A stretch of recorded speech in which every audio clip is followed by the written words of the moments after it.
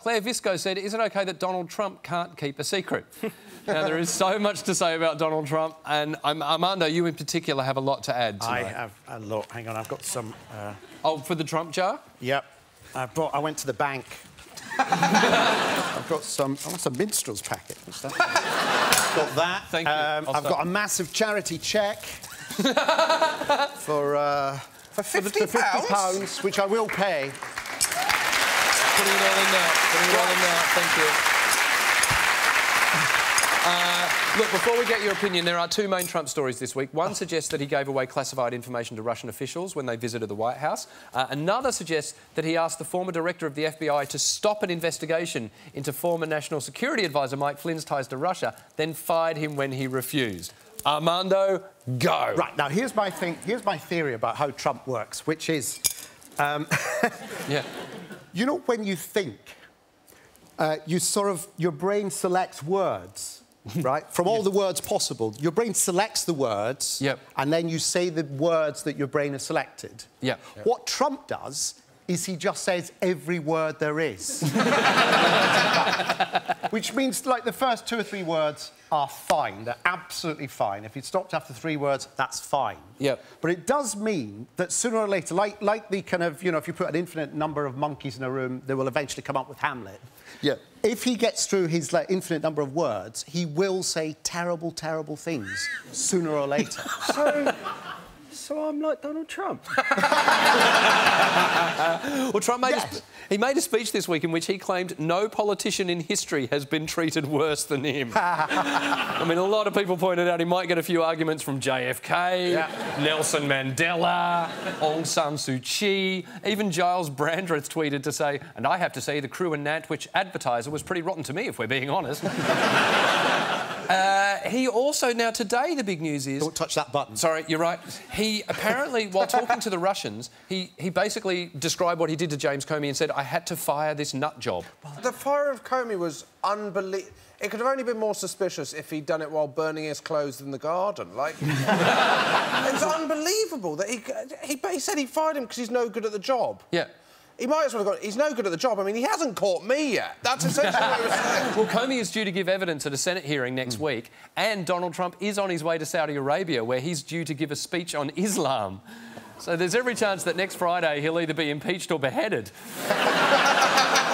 Or they could just chop off one of his tiny hands. Oh, come on, mate, not on this show! Keith Langridge said, is it OK that Trump has resorted to fake news by doctoring Time magazine covers in his resorts? Now, you've already put, well, your credit card and an Oyster card in here. An Oyster card? Stop touching. I was going to say, do you not get recognised on the tube? But of course not, because you don't go as the ape. While 3 CNN reporters resigned for making up a story about Donald Trump's ties to Russia, some of his golf courses were asked to remove this fake Time magazine cover from their walls. It's not... the president... That's not... That he basically just mocked one up. So it's just like a card that he's got off Moonpig. It's like a front cover of Oi magazine that he got off Sean Spicer. Anyway, we'll move on. Let's talk about Donald Trump. Of Rome, right? Mark Jason White said, is it OK to start warming to President Trump following his remarks regarding the Manchester attack?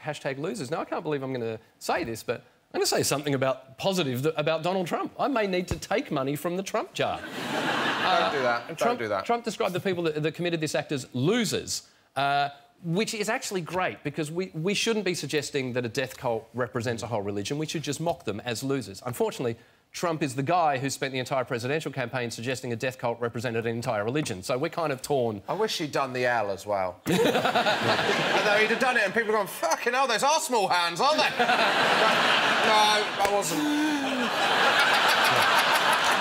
Is that in italics?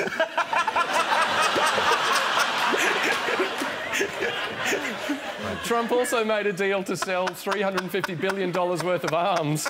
Well, when I say arms... He's selling arms to Saudi Arabia over 10 years, a country that some people say funds terrorism. And when I say some people, I mean Donald Trump in 2011. Richard, what do you make of Donald Trump's work? I mean... I'm yet to be entirely convinced. He seems in some ways a bit like... It seemed like they had an election to have a homecoming king and queen. Right, yeah. And he seemed to represent someone who's maybe once good at football, and everyone's decided he kind of looks... you see, I feel there's a fundamental jock-geek division. Yeah. Right. And I feel... Which side do you fall on? How dare you? Don't make me uncoil my muscle. Thank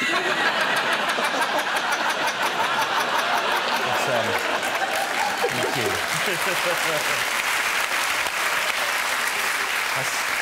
That's what I used to say to the jocks to get them off my back.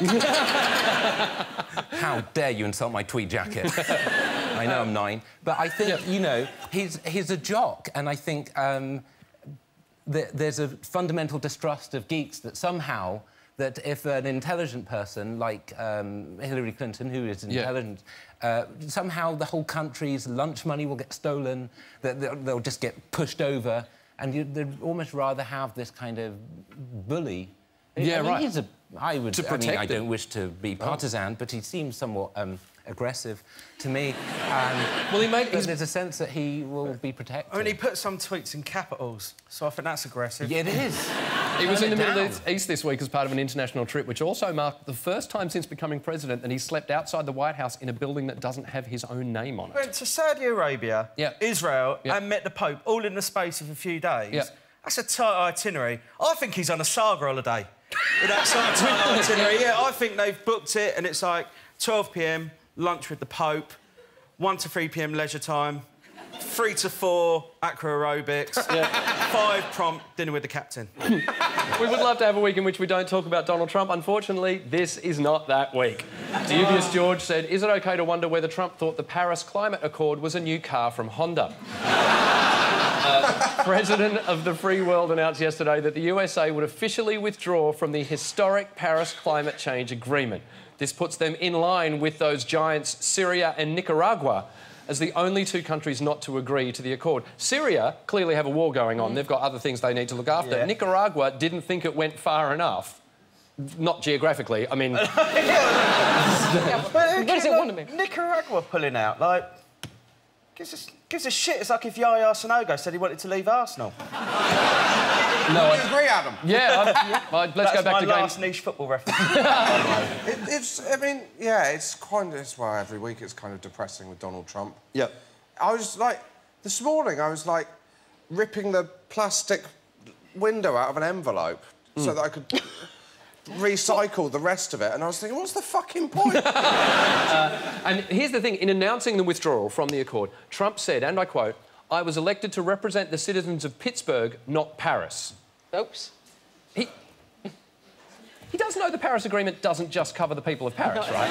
But does he think only people in Geneva have human rights? He then said, at what point does America get demeaned? At what point does America get laughed at as a country? I hate to tell you, Donald, we've been laughing at Americans for years. We laugh at you whenever you try to pronounce Loughborough.